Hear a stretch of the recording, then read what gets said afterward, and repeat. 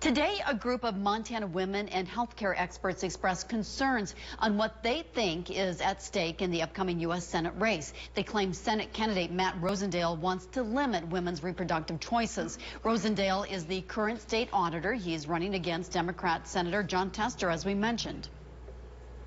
My ability to make my own reproductive choices is central to my ability to thrive and succeed. A politician should not be getting in the way of making those personal choices. If you want to decrease the number of abortions, increase access to health care, and increase health education.